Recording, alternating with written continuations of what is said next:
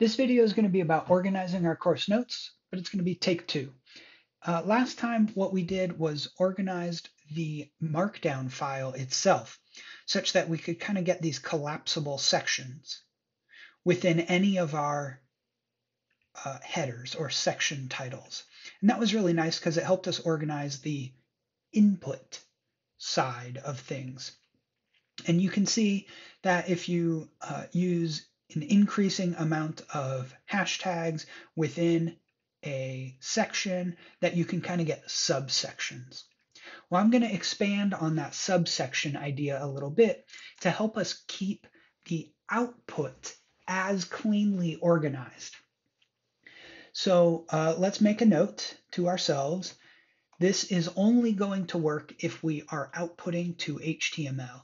Now, I believe everybody that has submit their course notes is following my recommendation and using HTML, like creating a web page. Literally what we're doing is creating a web page, is following my recommendation, creating a web page. But if you haven't yet submit notes and you submit in, say, PDF or something, or Word, I don't want that at all.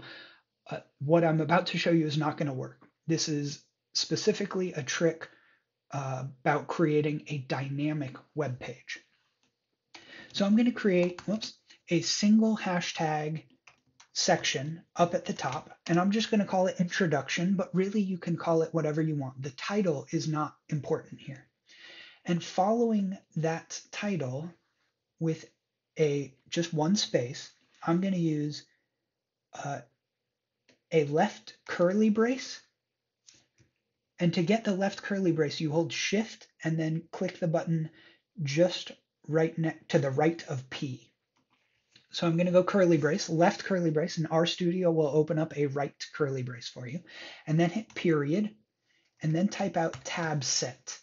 Now, that's not really going to make much sense to us right now, but if we create every header that we had previously and create it as a subsection of this introduction, so that is put two hashtags on what used to be a single hashtag stuff, and anything that had two hashtags before, now make it three. So as long as you indent everything, I think you all are glad I'm showing you this early in the semester now, we should get a really fancy output.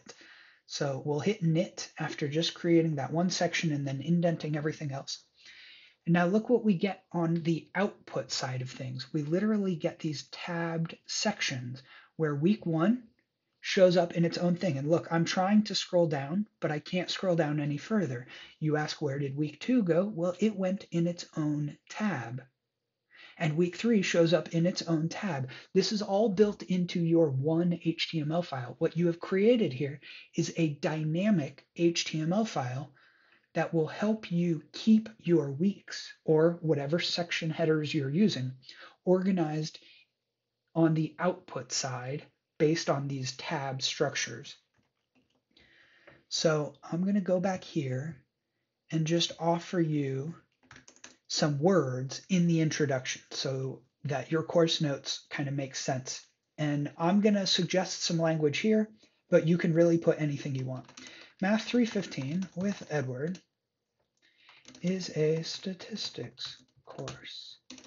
These are my notes, course notes, from watching his lecture videos. They are organized by, and then you can say whatever you want to explain the organization structure of your course notes. So my course notes are organized by weeks. But by all means, add anything else you want in this introduction section. When you knit it, it will show up just above your tabbed sections. Here is that text. I encourage you to put anything you want here that will help future you understand what these lecture notes are here to do for you.